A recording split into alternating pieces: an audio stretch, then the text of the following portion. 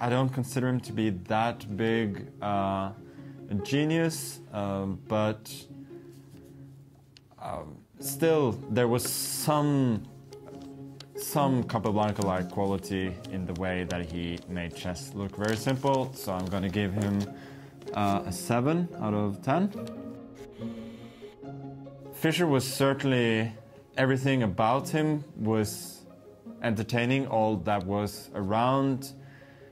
His games in themselves were entertaining because he always played for a win, even though they weren't always most sort of exciting in terms of new ideas and everything. But considering the whole package, I think he gets an 8 here.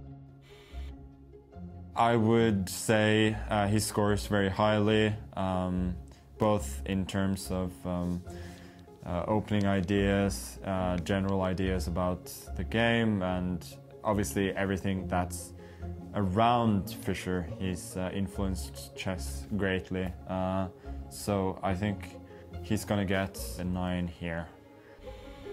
And then in terms of sanity, I think we are judging Fischer as a world champion, and while he was world champion, I think he was still reasonably well-rounded, so he gets a 4 here, which is not a great score, but certainly later it could have potentially been even worse.